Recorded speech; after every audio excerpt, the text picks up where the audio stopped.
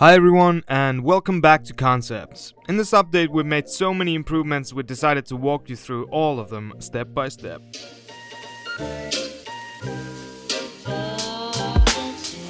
My name is Lasse and today we'll take a deep dive into Concepts 5.0.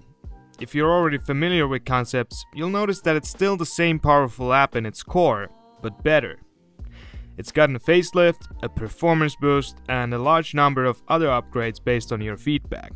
If you're new to Concepts, you may want to check out our quick start video covering the very basics of the app. Link in the description.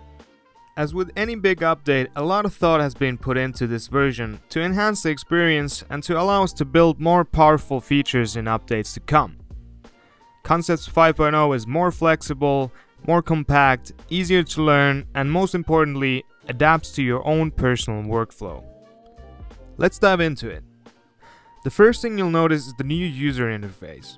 On the top here, there's a status bar accompanied by 5 movable elements: the tool wheel, layers, imports, which now includes objects and libraries, precision, and exports. And these are removable, so you can cater to your current project and create a workspace to your liking. To pick something up, just do a tap, hold and drag on any one of these and it'll pop up this map of alignment options, showing where you can place it. Then just let go to drop it in place. This is the central element called a tool wheel, and it's got a few different alternatives for alignment. Again, tap and hold on one of the tools in this case and start dragging. You can dock it into one of the corners like so, which will enable the familiar spinning action of the wheel. On the iPhone version, this is the only option because of how compact it is. On the side, we have our classic toolbar option, placing the tools on the side here. Personally, I like to use the tool wheel, which by the way, you can scale to your liking by pinching in or out on the wheel. The whole interface is designed so it's always within reach, but gets out of the way when needed. If you're drawing or moving things nearby, it'll just fade away. You can also minimize the labels by swiping them out towards the edge, or hide them completely by swiping again, in case you find yourself in need for more real estate.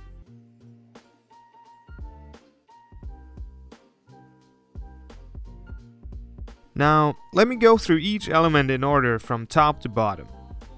On the top here, we have the status bar. Tap on the corner here and it'll take you back to the gallery. The breadcrumbs here display your current project's name, the name of the current drawing you're on, and finally the current active layer, all of which you can quickly edit with a tap and hold. Tapping on the middle button enters the in-app store, where you can purchase special features and such. More about those later. You can see the zoom and rotation info here. Stroke measurements will also be displayed on the status bar, but I'll get back to those once we start making selections. The gear icon opens your settings, where you can manage your drawing specific options like the artboard settings, grids, scaling, and units. The next tab has various settings like pressure curves for all the major stylus manufacturers, or in this case of the Apple Pencil, options for finger specific actions and palm rejection. Lastly, in settings, you can configure various gesture shortcuts that'll help you in being more productive. Back to the status bar, we have help, where you can find our latest articles, tutorials, the manual, and our famous Ask Us Anything button. This is in case you get stuck with something. Now let's move on and see exactly how this new tool wheel works. So there are 8 favorite tool presets, or tool spots if you like, that make switching between tools fast during your workflow. Each of these favorites has its own set of preferences, including size, opacity, smoothing, and of course access to the copy color wheel. You can see all of these presets with a tap, or just slide your finger across one to quickly adjust your current setting. If you want to access the full configuration panel, tap on the currently active tool. First we've got a preview space where you can test things out, followed by a collection of brushes and tools you can choose from. Down here, you can set 4 quick access points for each preference.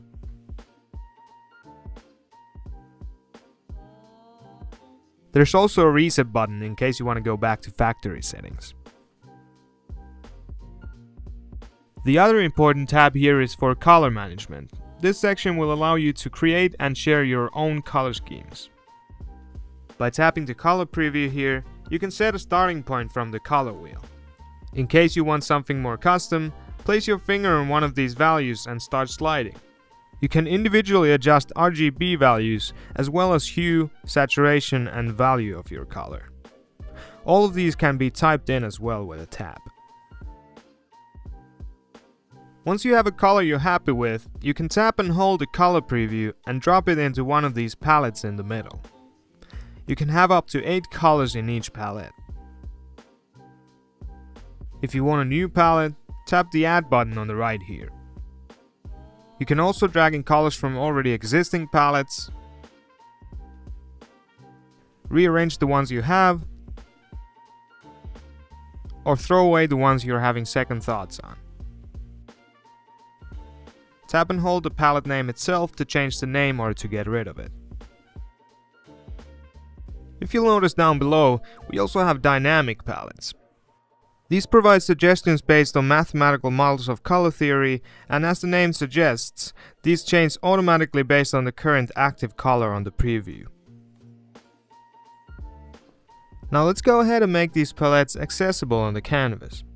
Tap on any palette to activate it. You'll know it's active when it has a black border around it. When you exit the color tab, you can now scrub through them here by the tool wheel. These will always appear in the same order you activated them in the colors tab. So now you can access all your favorite colors by simply tapping on them. Remember that if you've activated any dynamic palettes, those will always change according to the currently active color, as opposed to my palettes, which will always remain just the way you set them in the color menu. But why are they called palettes, you might ask? Traditionally, palettes are specifically meant for mixing colors, right? Well, in fact they are, and you can. Just tap and hold and you can now mix your colors by scrubbing left and right. One of our top requested features has definitely been a color picker, and I'm excited to say, we've got you covered. Open the color wheel, tap the picker icon, and there it is. Just drag the crosshair over any color you want, release, and there's your color.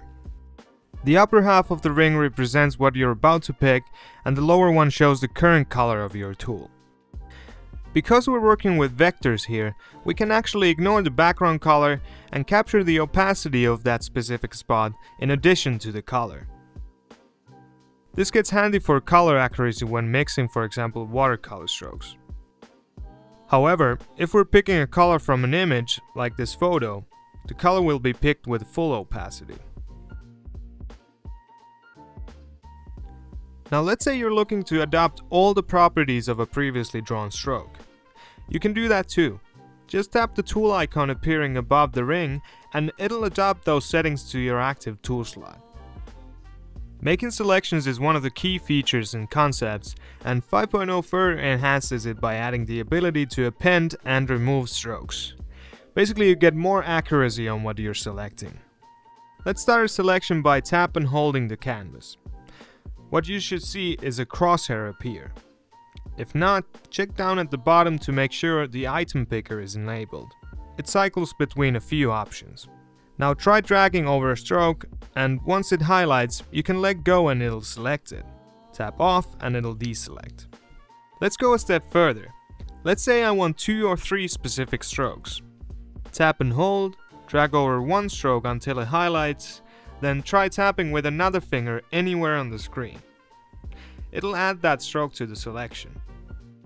Tap and hold, drag over another stroke, and tap again.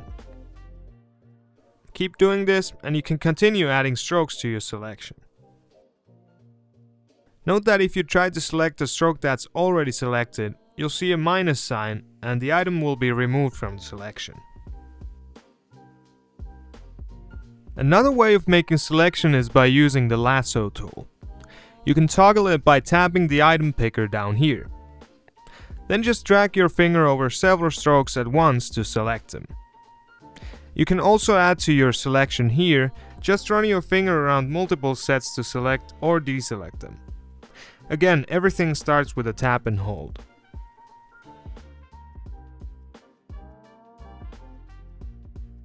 The other options down here are filters, like choosing whether the selection includes partial strokes or locked items. You can also decide if you're making selection from all layers or just the active one. As you probably noticed, there's a third selection mode you can toggle with a tap and hold, and that is the color picker. The selection option that appears will always be based on what you've been using last. While you have something selected, let's talk about iOS 11 a bit. One of the main functions, especially on iPad, is the ability to drag and drop almost everything between apps. So while you have a selection, tap and hold again within the bounds and you'll see a preview of that selection, which now can be dragged outside the app. Make sure you're holding the selection with one finger and use another finger, like your thumb, to swipe up the bottom of the screen. You may need to do it once or twice, depending if you want to drag to an already opened app or something on the favorites bar. Now we can drop the graphic in, for example, Apple Notes if we want, or in an email, or maybe we're doing some line work in concepts that we then want to color in, say, Procreate. The format of this can be PNG or vector depending on the target app. This also works the other way around. Maybe you're looking at images in Google or photos or something that inspires you. Just do the same thing in reverse. You can also drag in text snippets and colors from other apps. Now let's move on to the other workspace menus. When you tap on a menu, it'll activate. The precision menu has its own dedicated set of toggles for grids, snap, measurements, and shape guides individually. Each one of these can quickly be toggled on or off. We also have preferences that can be edited by tapping on the options or values. We'll go over precision tools and shape guides more thoroughly in another video. If you turn on measure while something is selected, as I mentioned before, you'll see the length of the stroke up here in the status bar. This is a measurement you can also type in by doing a tap and hold on the value. Layers haven't changed too much in 5.0. The thumbnails are slightly bigger for clarity. Layer commands can be found by tapping on layers as usual. You can rearrange them by doing a tap, hold, drag, or quickly find what you're looking for by scrubbing on the eyeballs to enter focus mode. This one really helps when you're making selections between multiple layers. Finally, you can decide whether to manage your layering manually or to let the app establish a single layer for each type of tool automatically. When you tap the import menu, it'll automatically display your most recently used object pack. For those who don't know, you can create your own personal object packs in the app, which can then be used in any drawing or even used in iMessage as personalized stickers. Also now in 5.0, once you set up a free account, your object packs can be synced between devices and even shared with other people. Let's tap more, and you'll see that there's a selection of pre-made objects in our market for a variety of use cases. These are all royalty free, so you can use them in any project. My Objects is where you store and manage your purchased and self-made packs, as well as shared ones you subscribe from others. And then we have the Import tab, from which you can do imports as usual. It includes a recently used section with 10 of your last imported items. As I mentioned, object packs can now be made to sync between devices. This will require a free Concepts account, which you can create by going to the gallery or store and tapping the profile picture over here. It's totally free and comes with other benefits too. Once you set up an account, all of your color palettes, gesture preferences, and stylus settings, as well as object packs and other purchases will sync between your devices. Note that your drawings will not be syncing yet, we're still working on that. Going forward, we have the export menu. Give it a tap and you'll get a range of both standard and vector export options to choose from. Tap the export button up top and you'll be given a preview of your image while you choose the destination. You might notice that a few of the export options along with some other features in the app are locked. Most of these features are unlocked during your trial period, but for a permanent unlock you can visit our store, which again can be found up here. There are several ways you can unlock features to fit your specific needs. Some can be purchased individually through in-app purchase. Our Pro Pack is an awesome option for creative professionals, or you can choose to get everything we offer via our new Easy Everything option. This includes access to all object packs, all pro features, PDF imports, my own objects, etc. going forward. The subscription option also brings in some new service-based features, like live asset sharing of created object packs and color palettes, which is useful when you're working as a part of a team. As we've always done in the past, we'll be adding more to all levels, free, pro and subscription, every 4 to 6 weeks. That's all for now. Remember, if you have any questions, you can reach out for our support through help, where you can also find the full user manual and other helpful materials. If you follow us on Instagram, Facebook or Twitter, you'll know that we love to share your work. Just remember to use our hashtag #ConceptsApp and we'll cheer for you.